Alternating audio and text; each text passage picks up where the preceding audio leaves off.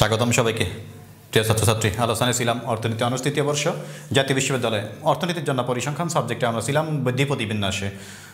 আজকে হবে পার্ট 08 অর্থাৎ অষ্টম ক্লাস হবে দ্বিপদী বিন্যাসের। আমরা যে টপিক নিয়ে আলোচনা ছিলাম চতুর্থ ক্লাস থেকে ওই ম্যাথমেটিক্যাল ওই থিম নিয়ে কোশ্চেন হচ্ছে। দেখো আরেকটা কোশ্চেন আমি এখানে দাঁড় করে রাখছি। রিকোয়ারমেন্ট থিমটা একই, রিকোয়ারমেন্ট আলাদা। বলছে কোনো প্রতিষ্ঠান হতে 10টি দ্রব্য দৈবচয়ন ভিত্তিতে নির্বাচন করা হলে সেগুলোর মধ্যে যদি 20% দ্রব্য ত্রুটিপূর্ণ হয় তবে ত্রুটিপূর্ণ দ্রব্যের ক্ষেত্রে বা ত্রুটিপূর্ণ দ্রব্যের বেলায় তাত্ত্বিক গড়, পরিমিত ব্যবধান ও প্রচুরক নির্ণয় করো। তাত্ত্বিক গড়, পরিমিত ব্যবধান এবং প্রচুরক তিনটা মান বের করতে বলছে। আমরা এখানে বলতে পারি ত্রুটিপূর্ণ দ্রব্যের ক্ষেত্রে এখানে বা দেয়া আছে ত্রুটিপূর্ণ দ্রব্যের ক্ষেত্রে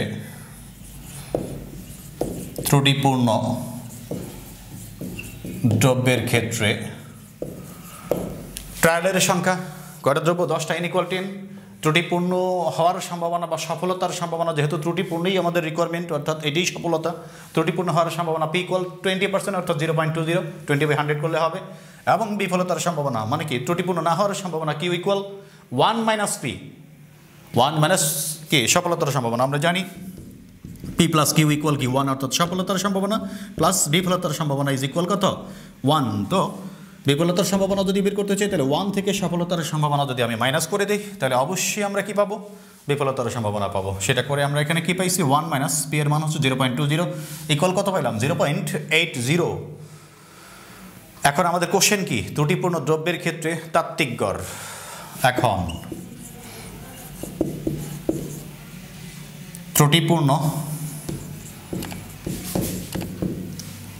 ত্রুটিপূর্ণ দ্রব্যের ক্ষেত্রে তাত্ত্বিক গড় আমরা জানি তাত্ত্বিক গড় মিউ ইকুয়াল কি NP। তাত্ত্বিক গড় কি দ্বারা নির্দেশ করা হয়, মিউ দ্বারা। মিউ ইকুয়াল ট্রায়ালের সংখ্যা গুণ সফলতার সম্ভাবনা NP। N তে ট্রায়ালের সংখ্যা আর P তে সফলতার সম্ভাবনা।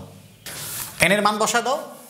N এর মান হচ্ছে 10 ইন্টু P এর মান হচ্ছে আমাদের কত 0.20 অর্থাৎ কি হবে 10 ইন্টু 0.20 ইকুয়াল কত পাইলাম আমরা 2। এটাই আমাদের তাত্ত্বিক গড়। এরপরে কিসে আছে পরিমিত ব্যবধান। আবার পরিমিত ব্যবধান সিগমা ইকুয়াল কি √NP/Q। মনোযোগ সহকারে খেয়াল করো। স্কোয়ার রুট ট্রায়ালের সংখ্যা গুণ সফলতার সম্ভাবনা গুণ বিফলতার সম্ভাবনা, অর্থাৎ সফলতার সম্ভাবনা গুণ কি ট্রায়ালের সংখ্যা গুণ সফলতার সম্ভাবনা গুণ বিফলতার সম্ভাবনা, এই তিনটার গুণফলকে বর্গমূল করলে যে মান পাওয়া যাবে সেটাই হচ্ছে পরিমিত ব্যবধান সিগমা। তাহলে স্কোয়ার রুট N এর মান কত 10, P এর মান হচ্ছে 0.20 আর Q এর মান হচ্ছে 0.80। দেখো ক্যালকুলেশনটা 10 ইন্টু 0.20 ইন্টু 0.80 ইকুয়াল 1.6। এটাকে বর্গমূল করো 1.2649। এটি হচ্ছে আমাদের অ্যান্সার। কার মান পাইলাম আমরা, পরিমিত ব্যবধান সিগমার মান পাইলাম। এরপরে কি আছে আমাদের প্রচুরক এবং প্রচুরক mode equal N + 1 into P। N কি ট্রায়ালের সংখ্যা N এর মান কত 10 + 1 ইন্টু P এর মান কত 0.20 অর্থাৎ 11 ইন্টু 0.20। 11 into 0.20 equal 2.2। মনোযোগ সহকারে শুনি একটু। মানটা কি দশমিক অর্থাৎ ভগ্নাংশ।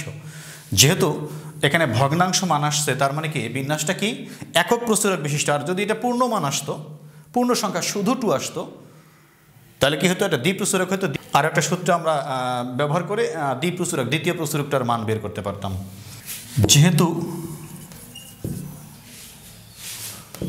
N + 1 ইন্টু P এর মান ভগ্নাংশ, কাজেই বিন্যাসটি হবে একক প্রচুরক বিশিষ্ট।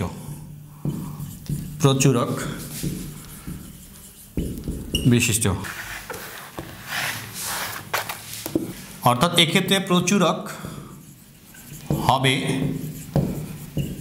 ভগ্নাংশ বাদ দিয়ে পূর্ণ সংখ্যা। অতএব প্রচুরক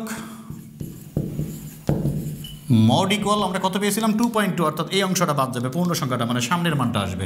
যদি 2.5 বা 2.6 অর্থাৎ দশমিকের পরে এটা 5-এর সমান বা 5-এর বেশি হইতো তাহলে এটা কি হইতো 3 হইতো, অর্থাৎ দশমিকের পরের অংশ ভগ্নাংশটা আসবে না, শুধুমাত্র পূর্ণ সংখ্যাটা আসবে। আর প্রচুরক নির্ণয়ে এই সূত্র আমরা যখন ইউজ করছিলাম n+1 × p, এই সূত্র দিয়ে যদি মানটা পূর্ণ সংখ্যা আসতো তখন হয়তো কি ডি প্রচুরক। এটা আমি নোট করে দিচ্ছি তোমাদের, নোটটা খেয়াল করো।